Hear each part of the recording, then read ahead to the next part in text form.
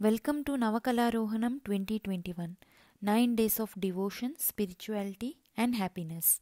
Team Aarohanam is happy to bring Navarathri festival to your homes this year with wonderful renditions from artists all across Germany in different categories ranging from Rangoli, painting to singing, dance, instrumental renditions as well as Parayanam and Harikatha. As a part of this beautiful festival, we want to introduce to you the significance of Navaratri in the form of Navadurga Vaibhava.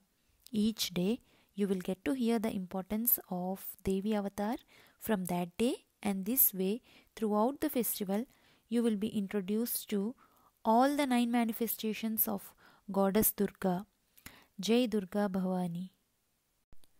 The fourth Devi Avatar is Kushmanda.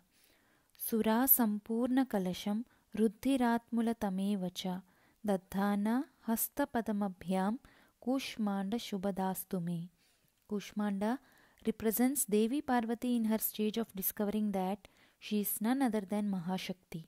After their marriage, Lord Mahadev made Goddess Parvati know the fact of her true existence. This form of her is known the world over as Kushmanda, as she holds within her many endless powers of the world. Lord Mahadev had helped her realize the fact that she is not just a human, she is a goddess who is the mother of the world and all of creation.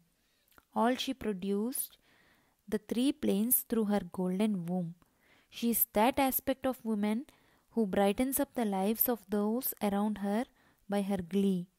Kushmanda is of a gold complexion with 3 peaceful eyes and a calm mane.